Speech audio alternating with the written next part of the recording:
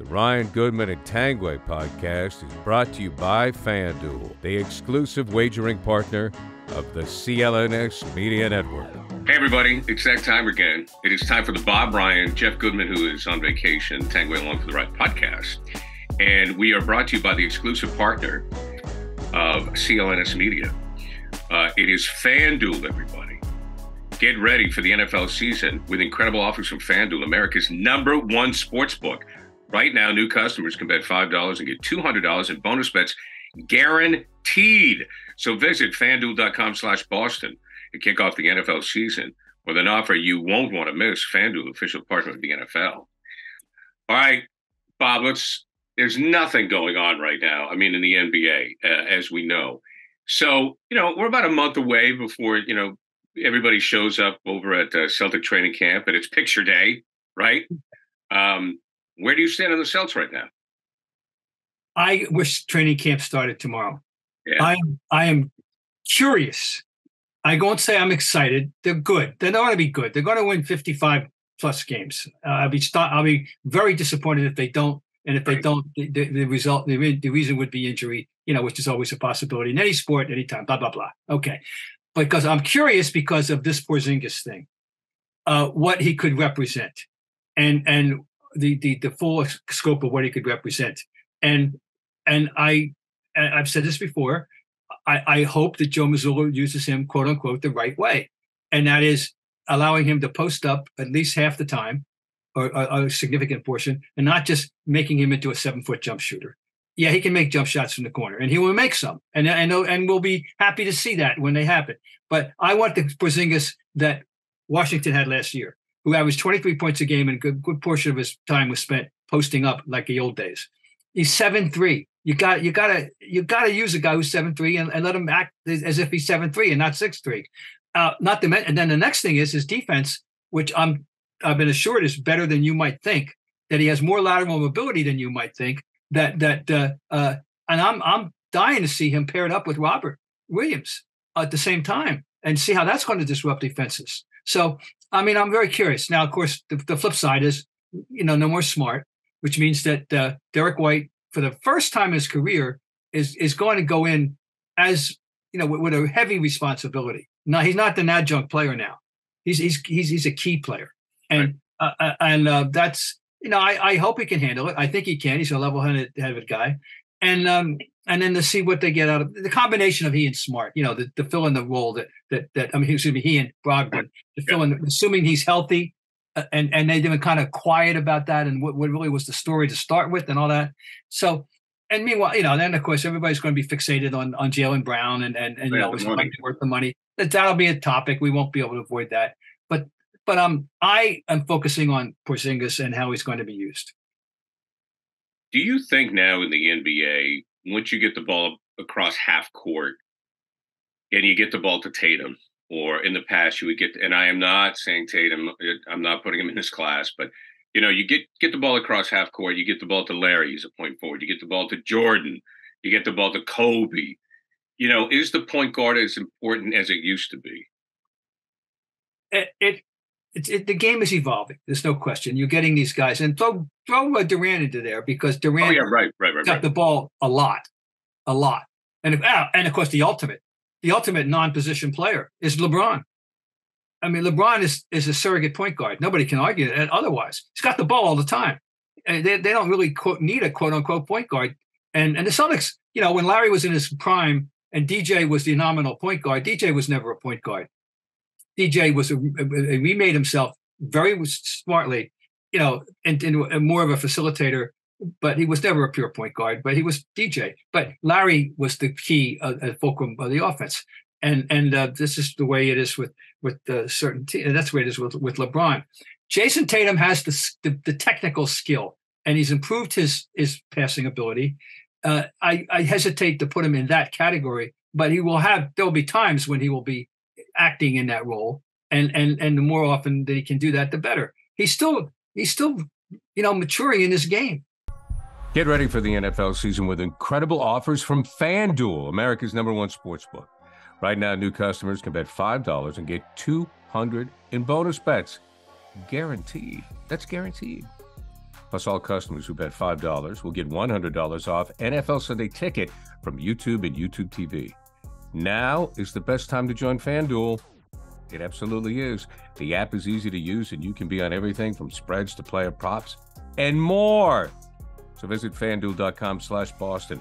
Kick off the NFL season with an offer you won't want to miss. FanDuel, official partner of the NFL.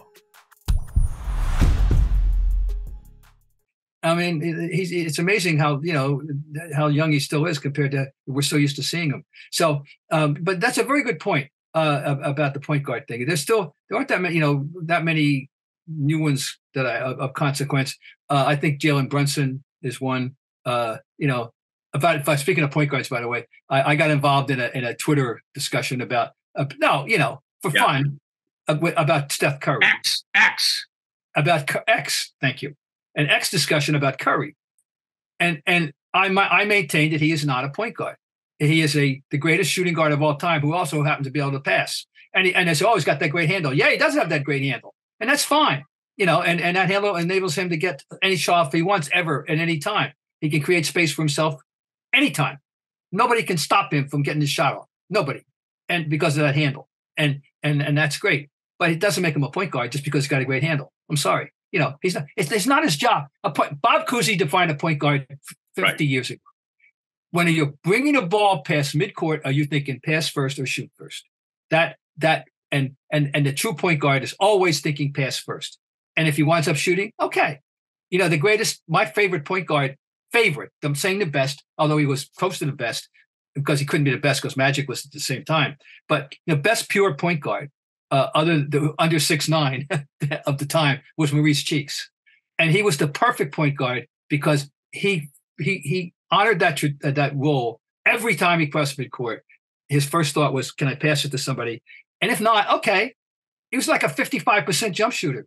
He'd make the shot, and he shot. Okay, I got to shoot. That's the way it looked, and he would make them. That's a point guard mentality. Steph Curry was not put on this earth to facilitate.